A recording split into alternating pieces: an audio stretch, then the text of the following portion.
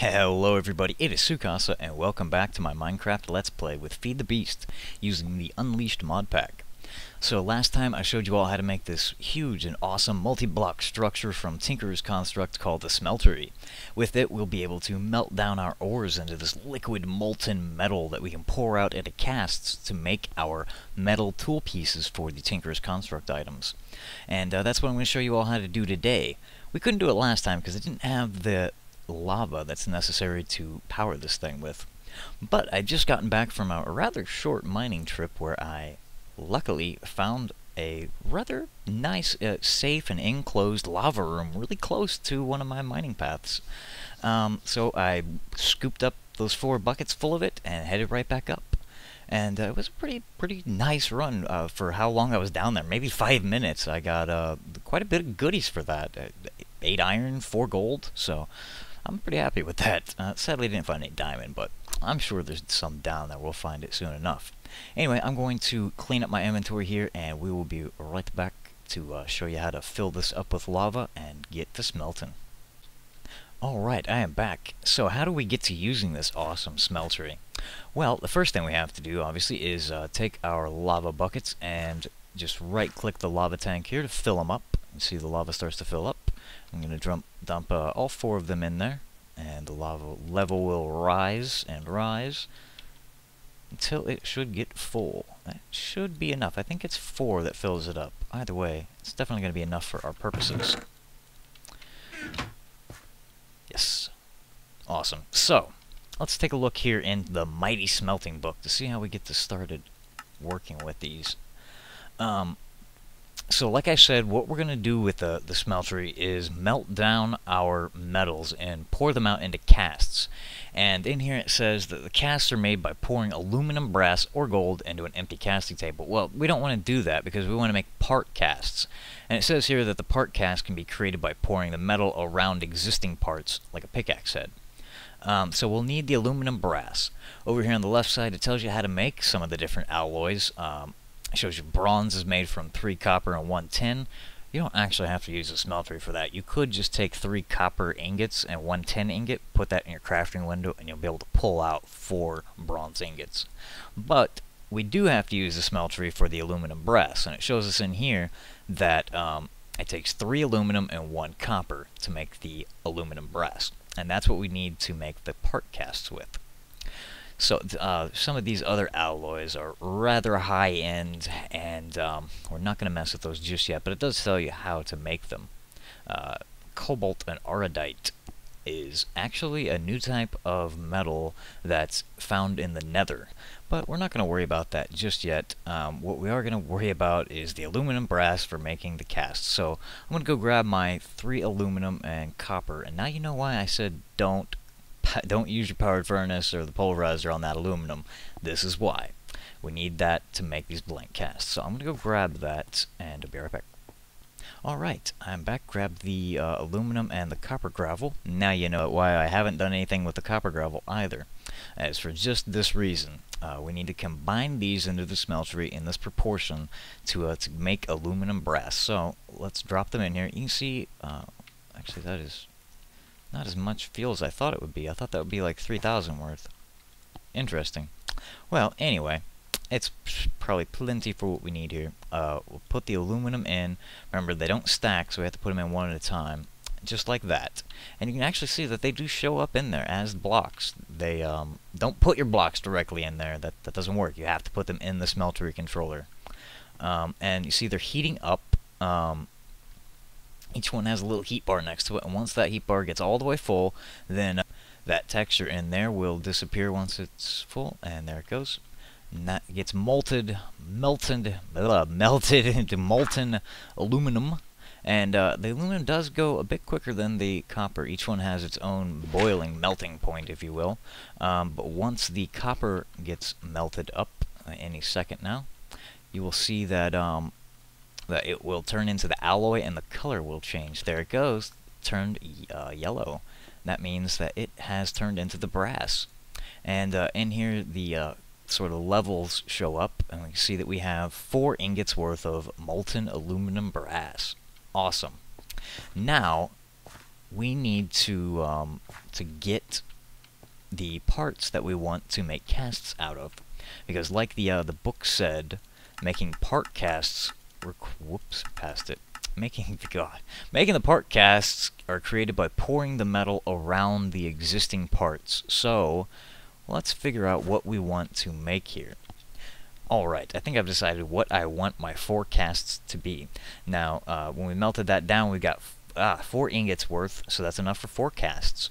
Now, one of those I definitely want to be used to make a pickaxe. Now, the tool rod, I'm still going to use slime for, and the tool binding, I'm probably going to use something like obsidian. So neither of those require molten metal to be poured, so I'm not going to make casts for those. I'm just going to make a cast for the pickaxe head. The other thing I really want a better shovel, and again, the tool rod's going to be slime, so I'll make just a shovel cast. And that's 2 of the 4. For the third one, I want a better sword. Same deal here. The sword blade is the only one we need to make a cast for. The tool rod and the handguard are not going to be made with liquid molten stuff, so no cast for those. But we got 1 left, so I think the 4th cast, it's best to go with an ingot cast. Now that might sound a bit strange, but the smeltery, like anything else, can be used to smelt ingots and make ingots out of it. Just like the pulverizer in there, it gives you a double output. So if you put 1 iron ore in, it's going to give you 2 iron ingots worth, just like the pulverizer and powered furnace would. And many times when you're using this, you're going to have that situation where you've got an ingot or more left in it that you don't need to use right then. And you can just pour it out into an ingot cast to make an ingot out of it. And I think I'm going to demonstrate that first. So, you just take your ingot. Now, it doesn't have to be iron. It can be any ingot. I just grabbed an iron one. But you just walk up to the casting table, right-click it, and that will set your item down. And then, with your molten metal inside, all you gotta do is just hit the faucet with the right-click, and it pours out. Isn't that pretty? Wait a second, and it changes color, meaning that it has dried or cooled. And then just right-click it, and boom. Pop it off, and you right-click the item, and it pops that off. Awesome, now I've got an ingot cast, material cost 1. Sweet. Again, that's going to come in very handy, because if you're trying to make like an iron shovel has a material cost of 1, but if you put an iron ore in there, well, it's going to give you 2 ingots worth, so yeah, you'll still have a material cost of 1 left. That's what we can do with it, make just an ingot. Alright, we need a place to put these casts, so let's make another pattern chest. This is a chest with one of them pattern stencil things. So, make a stencil, blank pattern. Alright, and then let's make a chest real quick.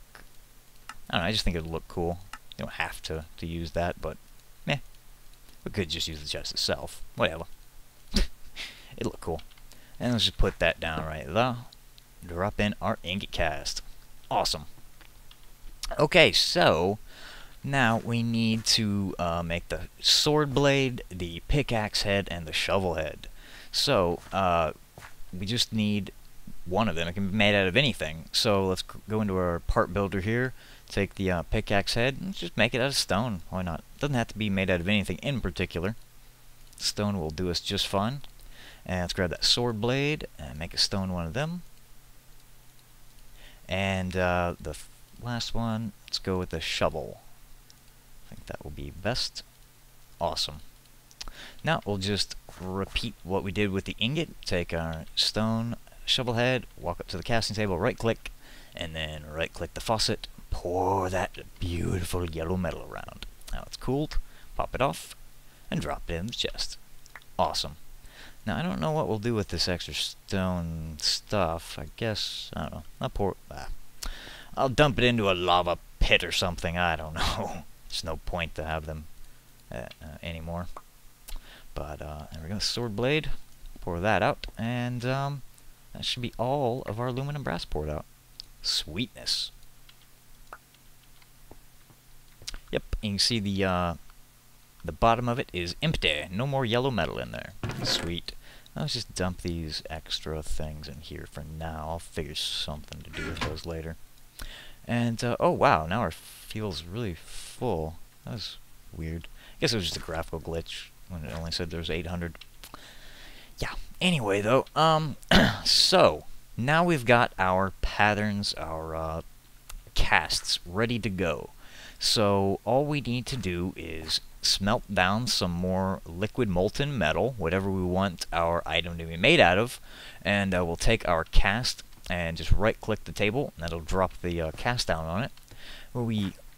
If we have some molten metal in here, we'll just again right-click the faucet, and it will pour the molten metal out into the cast, and the middle part there will dry or cool, and then we can just right-click it and to pop it off. So let's get to making these. What do I want to make these tools out of? Well, I could make them out of iron. That's a good choice. But let's check the materials in U-Book here and see what materials I could use. I could, yes, use iron. It's got a decent durability, and it can mine up to redstone, so just like an iron pick would be able to. So that's good and all, but let's see what other more advanced stuff I might be able to get. Obsidian, not good durability. Alamite, it's too advanced. It's not good. Let's see, green slime. I don't have enough of that. Nope. Huh. The paper. That's a weird thing, huh? Well, no, not really. This is pretty cool. It adds an extra modifier to your item, which we'll talk about modifiers here in just a bit. Cobalt and iridite, that's a really advanced stuff. And the vanillion, it's even better than diamond. It has a mining level of 4. A diamond pick only has a mining level of 3. So, like I said, these are found in the nether and nowhere near ready for making that stuff with. Now, we could make bronze. Bronze has got a good durability. That's even a bit better than an iron pick. Huh. Or we could make it out of steel. Oh, that looks good. That's got a mining level of 4. But how the heck do we make steel? Obtaining this is unknown. And it'll even give us a reinforced level 2 instead of the reinforced level 1 that iron or bronze would. But how do we make steel? That's probably a pretty advanced thing, isn't it, Tsukasa?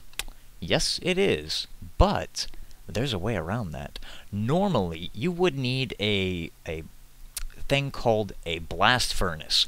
And the blast furnace is kind of like the smeltery here. It's a multi-block structure that you can build to smelt iron into steel.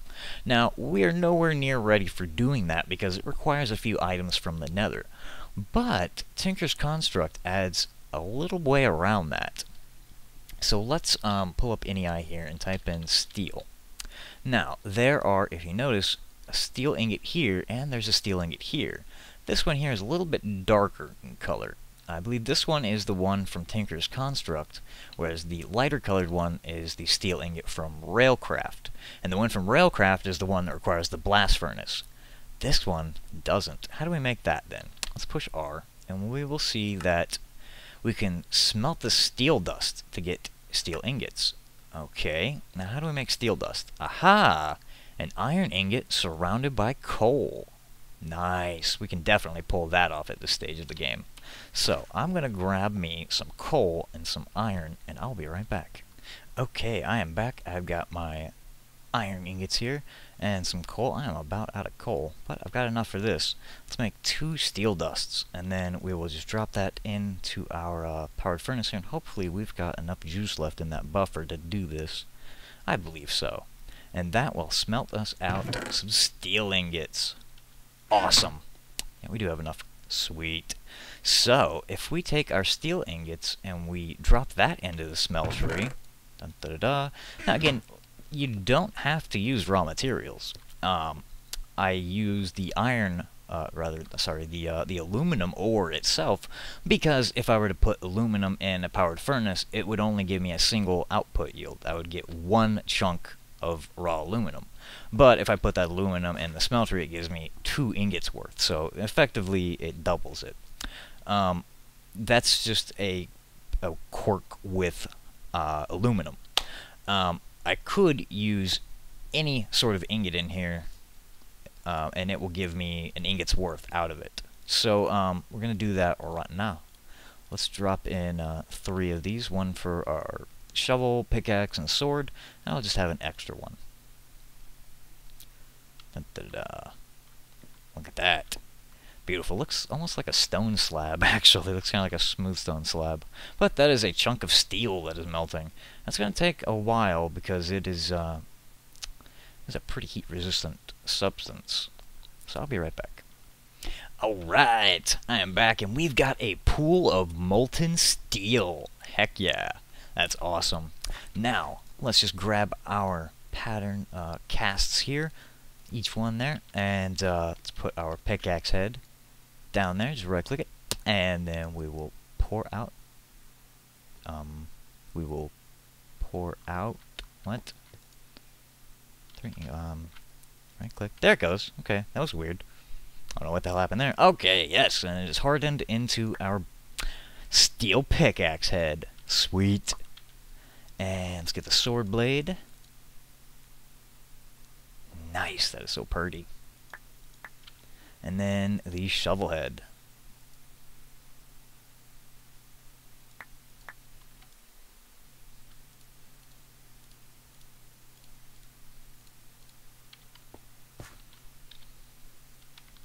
Okay, sweet. So we've got one of each in here. Our steel sword blade, a steel shovel head, and a steel pickaxe head.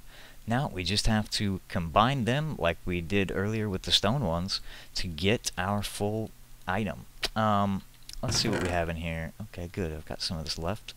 There's one slime rod, and that will make 2 more. Let's get these slime rods going. Put the slime crystal in there. Let's give me 3 in this chunk. There we go. 3 of them. Sweet. Now, let's get this shovel. Oh, yeah. Look at that durability. 1125. This one here has 196. That is a huge upgrade.